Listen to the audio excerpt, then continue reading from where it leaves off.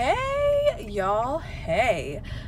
Now I always laugh because Diana's gone and watched some of my videos, and so now every time, like not every time, but sometimes she's like, hey y'all, hey. So it's just funny because anyways, so I just wanted to, I'm just thinking constantly, shocker, and it's so funny because I keep finding myself thinking like, oh, I have to wait till my hair is done or my makeup's done or I stop working out to film a video, and I'm like, it's so superficial. It's so superficial. So anyways, here I am, point blank, just on my way to yoga, just wanting to try to regurgitate some thoughts that are in my dome. So as I was talking about with like before the video before about discovering your gift and just staying present and aware of your purpose, it's so true how like whoever we hang around or the people we allow into our inner circles or our world as a whole, it really does have an impact on where we end up mentally. It's kind of like that, like it's a the negative aspect of it, but lay down with dogs, get up with fleas type of concept. Like same with when you operate with people at a higher vibration. If you are always surrounding yourself with people that push and grow and question the whys and the hows, and not in a negative analytical way, but in a very like thought-provoking, beneficial personal growth aspect, it's so tremendously healthy and amazing what the spark that it could really ignite within you when you are constantly surrounded by people that not require you but help you grow.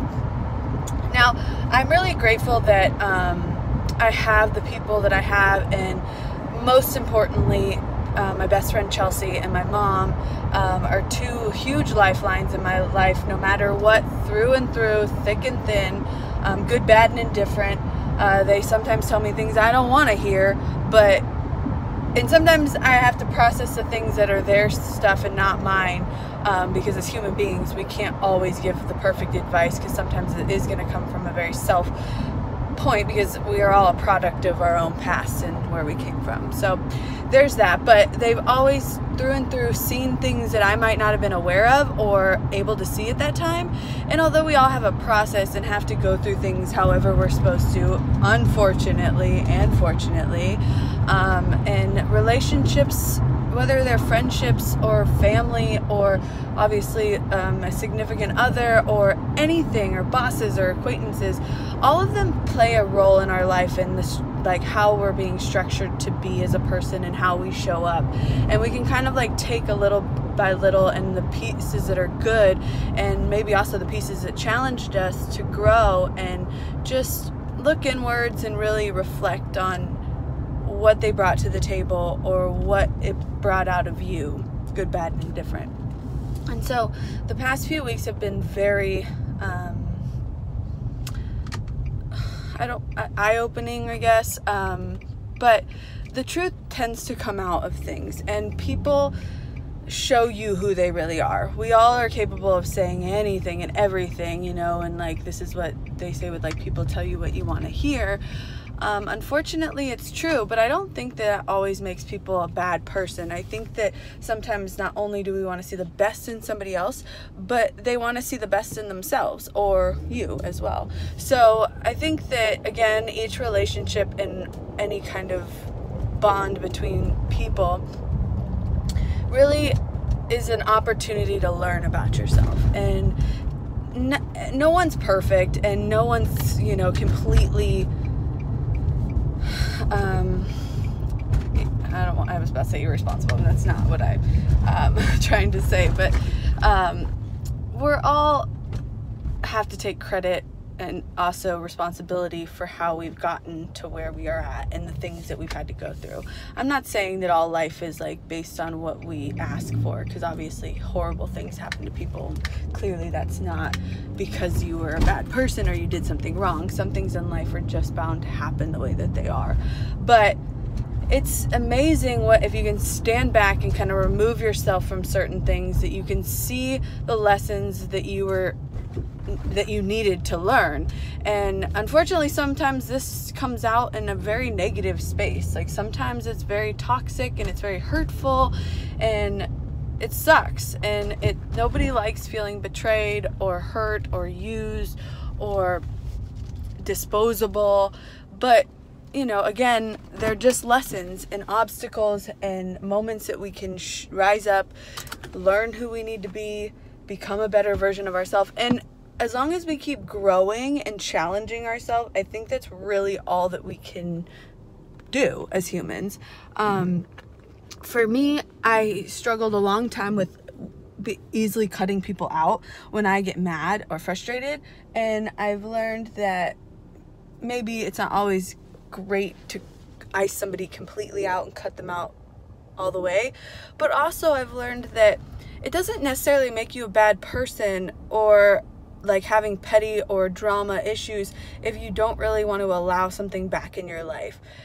Chelsea had said something to me very pivotal like 3 weeks ago, and she was like, you can't tell people what to do or have people show up a certain way, but you can distinguish what you're going to allow in your life. And whether that's because of who it makes you or what it provokes in you or what they bring into your world, whatever element or reasons behind the way that you feel, it's perfectly acceptable. And we are all able and need to practice implementing boundaries, and also knowing that maybe that doesn't serve you, but that doesn't mean that you have to make somebody wrong or something wrong. It could be a job, a place, a person, anything. But if it doesn't bring out positive sides of you or make you a better person or bring light or love into your world, then sometimes we kind of just have to step back and reevaluate why and what we're doing. Because sometimes too, another thing my mom, I have to get the fuck into yoga, but another thing my mom had told me that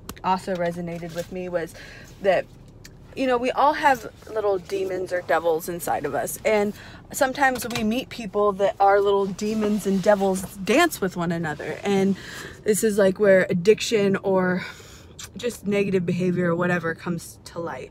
And sometimes we have to be responsible and aware of our actions and how we're choosing to show up and what a relationship really is, and what if we're bringing out the best in each other, and if we're not, and we're kind of enabling each other to be poor versions of ourselves. It's up to us to really acknowledge that and be honest with ourselves. And again, it doesn't make them bad, it doesn't make us bad, it just is. And I've learned a lot about learning to watch people's actions instead of their words, because a lot of times we can say whatever we want, but people end up showing you who they are, and that's so fucking true. And I'm determined and bound, especially with my yoga practice, to continue to not have any ill feelings towards people. I know I can get upset and reactive, but there's nothing healthy or beneficial in that state of mind.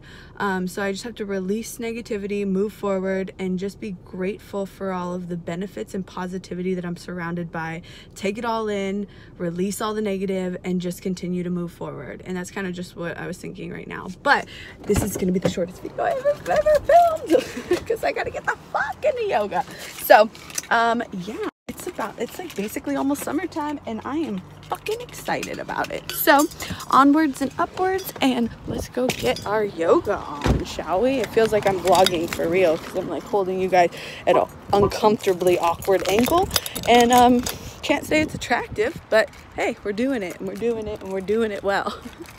So anyways, I'm definitely in a very positive headspace today, and I'm really grateful for my dropping keys.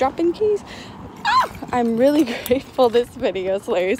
I'm really grateful for my current relationship and what it's provoking inside of me, and what it kind of holds me accountable to be and also become. And that's really all I can ask for, is that somebody brings out the light and love inside me and keeps that spark alive. So like I said, everybody comes into your life for a reason, and as long as we're open and aware of why and how, we'll grow and we'll glow, keep on thriving and shining, people. So It's a beautiful day. I'm so grateful for where I live and the sun. I got so much sun this weekend, and also things to look forward to. Going to see my dad in a couple of weeks, and Diana's sister is going to come stay with us for a month from Virginia, and she's a teenager, and so that'll be cool. Maybe we'll take her to Colorado if we can, and just all sorts of things to look forward to. And I'm just grateful for the space that I'm in and learning to bask in all of its glory.